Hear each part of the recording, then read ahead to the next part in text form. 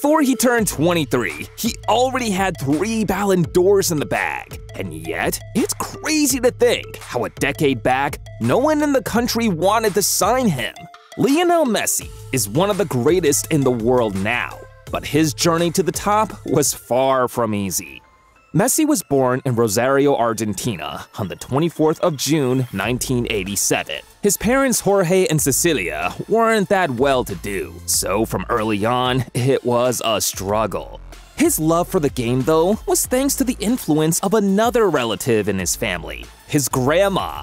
After realizing just how good her grandson was, she made it her duty to ensure Messi had a future in the game. From pressuring his parents to get him football boots, to signing him up for the first team he ever played for, Grandoli FC. Now, the story behind his first team is unique. The club had a local game in the neighborhood, and with the team losing at halftime, the coach didn't want to put Messi in because he felt he was too small. But his grandma pressured him into doing so, and in the second half, a 4-year-old Messi made the difference and made the team from that point on. Now, you'd think with the difference he made that early on, they'd have done everything to keep who they called the next Maradona stay.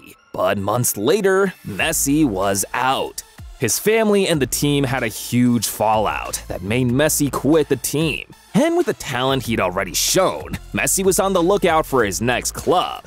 And these guys helped him make history. Newell's Old Boys. And it was here Messi's career came into the spotlight. Messi didn't just play for these guys, he broke records with them. His numbers are amazing. See, a couple of years back, Miguel Martinez, a former press officer for Rosario Football Association, made it his mission to find out the exact numbers Messi put up at Newell's Old Boys, and the results were astonishing. In his 5-year stay at the club, from 1994 to 1999, Messi scored an incredible 234 goals in 176 games. He was 6 in his first year and scored 40 goals in 29 games. When I was 6, I couldn't even lace my shoes properly. In his final year in 1999, he'd hit an incredible 55 goals in 29 games. My math isn't that good, but those numbers are stacking up pretty nicely.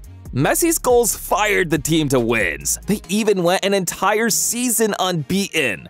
Messi's talent had made him one of the most exciting young players in the country. And at that point, he had a lot of big European teams coming to check him out and profile him. But pretty soon, all of that changed after the news that almost ruined his life. Messi got diagnosed with growth hormone disease, and it was so bad that his career wasn't the only thing on the line. His life was at stake too.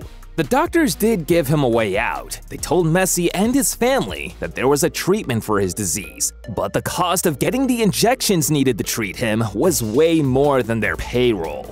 They turned to the clubs that had been making advances on him, but in a flash, they all disappeared. But just when it looked like all hope was gone, one club came in to save the day and made Messi a deal to save his life.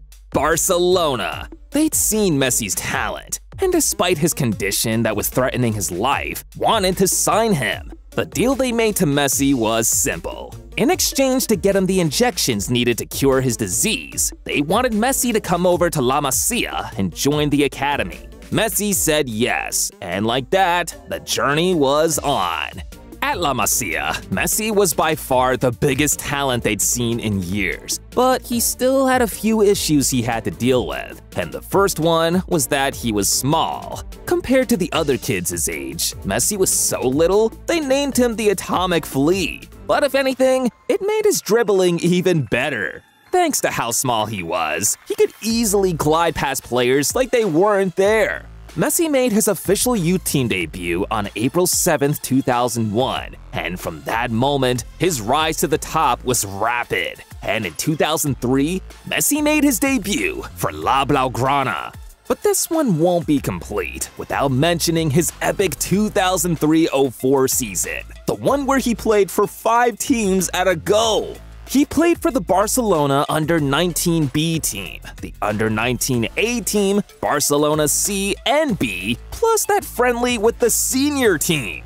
In total, Messi hit 35 goals in all competitions across the youth level, and by the turn of the following campaign, it was all about preparing him for proper professional football. Barcelona's manager at the time, Frank Rijkaard, he heard about Messi and had been watching him in training too. So when he saw the kid up close, he moved him to start training with the first team, gave him a run in the senior team in the league, and on the last day of the season, Messi scored his first official goal for the club.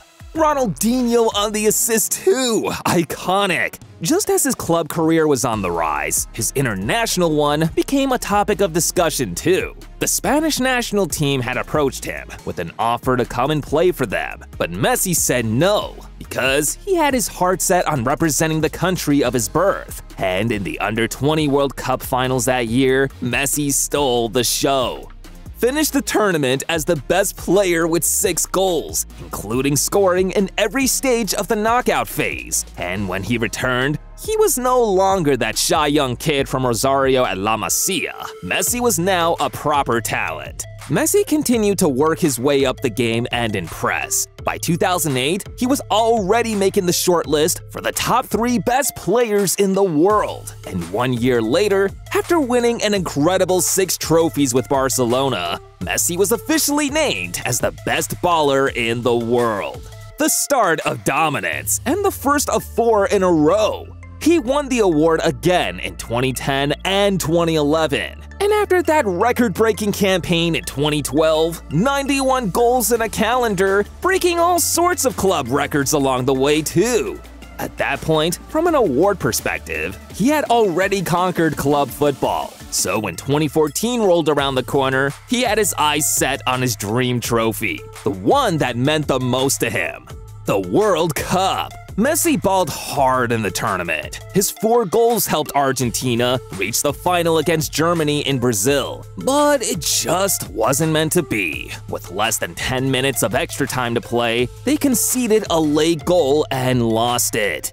In 2015, Messi teamed up with Luis Suarez and Neymar to form the MSN. He had already had some pretty iconic trios in his years at the club, like the ones with Samuel Eto'o and Thierry Henry in 2009, or the MVP with David Villa and Pedro in 2011. But the guys from 2015 were out of this world. Over 120 goals scored in all competitions that campaign. Messi did the bulk of the work. He was the top scorer from Barcelona in both the Champions League and La Liga, as they won the treble that year. His second with the club, a 5th BalonD'Or followed later in the year, but on the international scene, it was still more heartbreak. He lost the Copa America finals back-to-back with Argentina, against the same opponents, Chile. Add this to a 2018 World Cup round of 16 exit versus France and a 3rd-place finish in the Copa America the next year, and Messi's wait for an international trophy seemed like it would never end. That was until the summer of 2021, when he finally did it. Captain of the Argentina team that won the first major trophy in 28 years. Still though, it seemed like Messi couldn't catch a break. Something good came along, and something bad followed suit. He left Barcelona for free in tears. But maybe that was the price fate wanted him to pay, because just 1 year later, he won the big one, the World Cup with Argentina. And this ultimately cemented his status as the greatest of all time. After the World Cup win, Messi switched clubs in 2023 and decided to play with his current team, Inter Miami. And he's leading a charge in the US to get his new team to the top.